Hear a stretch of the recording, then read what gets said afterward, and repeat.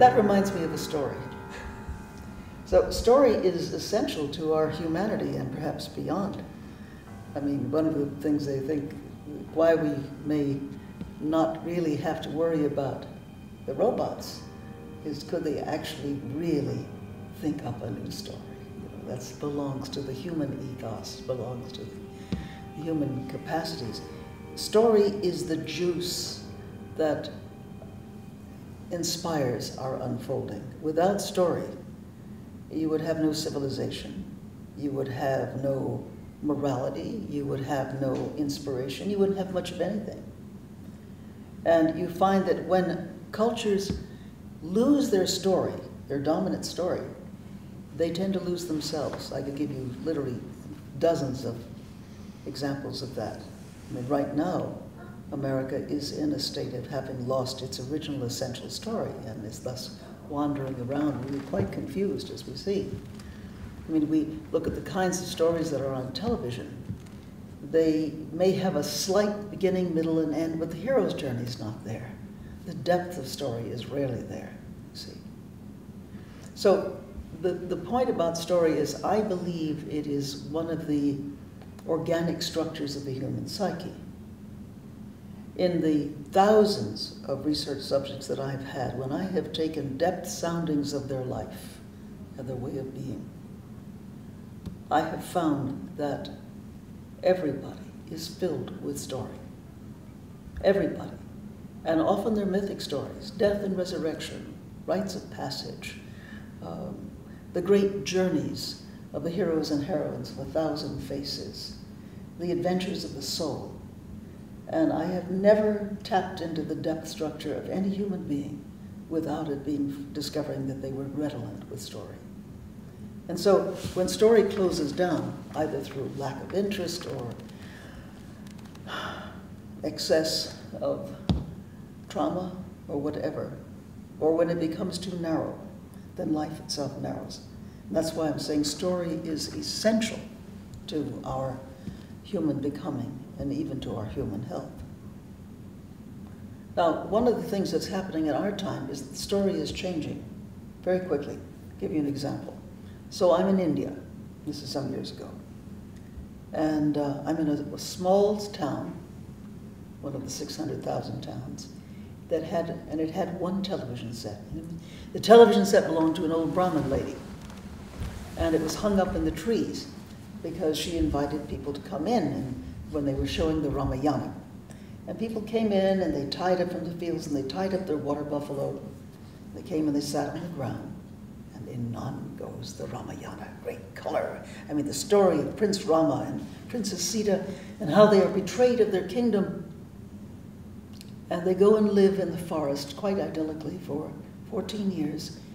And then she is abducted by Ravana of the 10 heads, who comes and plucks her off and takes her off to Sri Lanka. Rama, of course, is rather unhappy, and he organizes great armies, including an army of monkeys led by the sainted Hanuman, and ultimately they rescue her after horrible fighting. So I'm watching this beautiful thing, this beautiful story with all its magnificent costumes and songs and dances and acting, and I mean, it is so phenomenally filled with all manner of splendors. When the old lady, the old Brahmin lady who owns the television, turns to me and she said, "Oh, I don't like Princess Sita, she is much too passive." What? She is too passive. We women in India were much stronger than that. We have to change the story. It is a terrible example. And I said, "But madam, the story is at least 4,000 or 5,000 years old." "That's right, it is out of date. We have to change it." And then she said, "My husband's name is Rama. My name is Sita, very common in India. He is a lazy bum. Anything happened, I'd have to go and rescue him. We have to change the story." And then she was interacting with people who were sitting on the ground, and they were all laughing and agreeing. We women in India, we're much stronger than that. We need another story. Because the Ramayana, of course, is the essential story of India.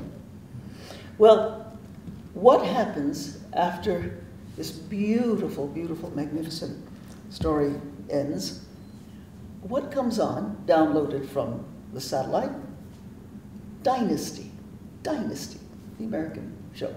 And I am so embarrassed. And she says, sister, why are you so embarrassed? Can you not see it is the same story? I said, how can you say that? You got the good lady, you got the bad lady, you got the good man, the bad man, you got good versus evil, beautiful houses, beautiful clothes. Yes, indeed, it is the same story. Now, what was so fascinating is that I was observing the changing of the story. And that is something that is happening all over the world. The old story, what did it do?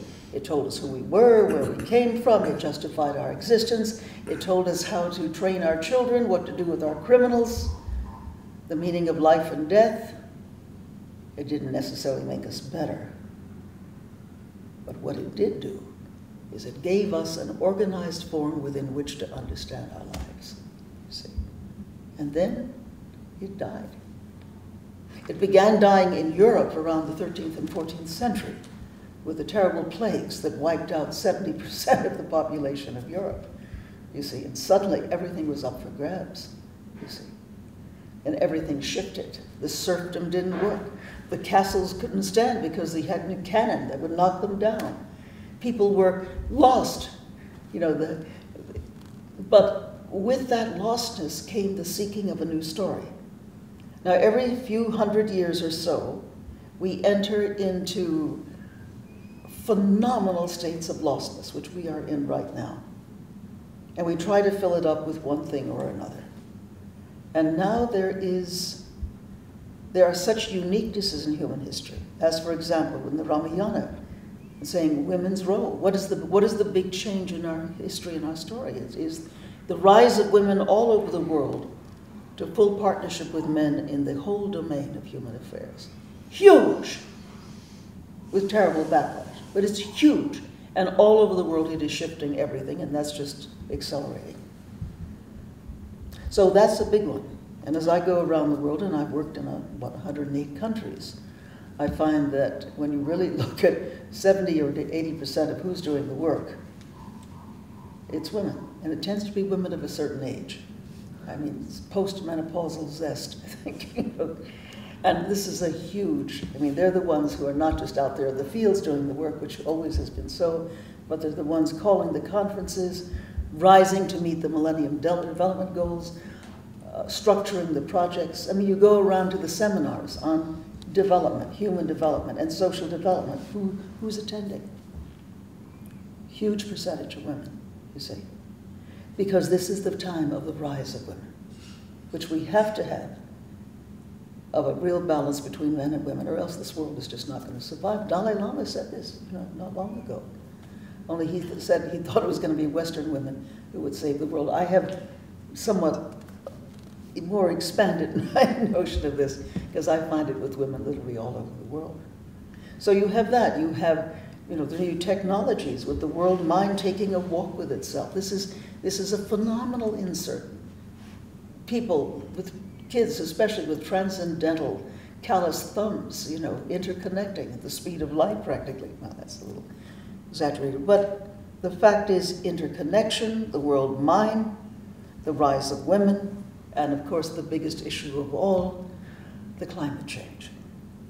Climate change that in the past would have been over a much longer period of time, even thousands of years, happening in just a few short years.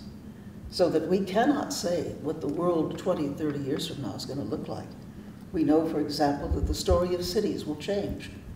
40% of the world's great cities, and not so great cities, are on coastlines. If the waters are rising, as they certainly are, then there's going to be massive migration elsewhere. And water wars to find water to drink. This is huge. Now, what happens in great story, let's say mythic story, story of myth, story of legend, the great stories almost invariably give us solutions. Myth is not a no thing. It is not an airy-fairy anything. Myth is great story. Myth is the coded DNA of the human psyche that comes with the very structure of being human.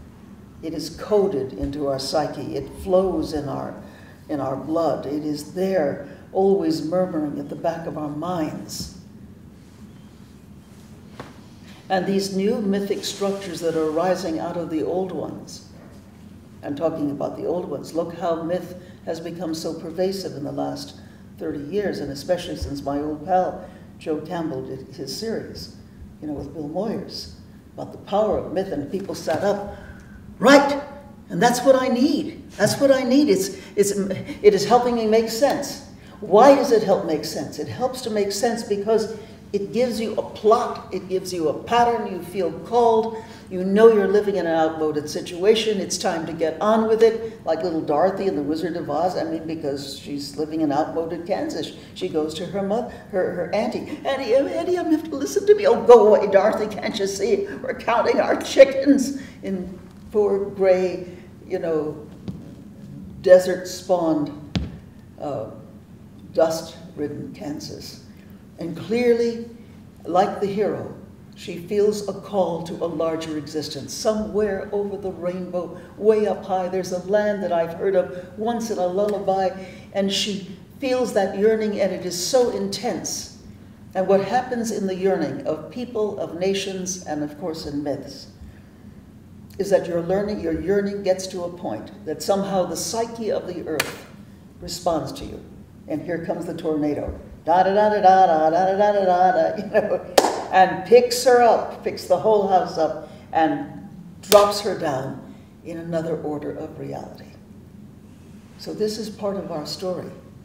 Many of us believing that we're living in an outmoded situation and it is time to be dropped down, or to seek for, or to explore, or to part the veils between this world and the extended reality, the kingdom, if you will, and enter into the larger reality. And then, in the hero-heroine's journey, what happens? Allies show up with Dorothy, Belinda, the great archetype of higher guidance, the disempowered parts of herself, mind, heart, courage, showing up to be on this journey of true transformation, which will prove that the one who thinks that he has no brain, the scarecrow, is a tremendous thinker. The one who feels that his heart is rusted away, the Tin Man, becomes the most empathic of beings. And then, of course, the lion, thinking he has no courage, does incredibly courageous things. So on the hero-heroine's journey, one is always discovering not just the shadow of oneself, but its transformation through love, through a great journey, and above all, the opening of a whole new order of meaning and reason to be, you see. So I think we are in a state of exploring the very lineaments of new story. Because we're at the end of one era, and not quite at the beginning of the new one. We are the people of the parenthesis. And the future is seated and coded in a time of parenthesis. So the new story, as I've been seeing it, are the rise of women. The stories themselves have to have women in it, men and women of different ethnicities, all ages, and access to the deeper realms, to the larger continents of spirit, to subtler or spiritual levels of reality that are also co-partnering you in the great journey, as they do in all the ancient journeys as well. That is certainly happening all over the world. Joe Campbell and I used to have ongoing discussions over years about, can any human being singularly create the next myth?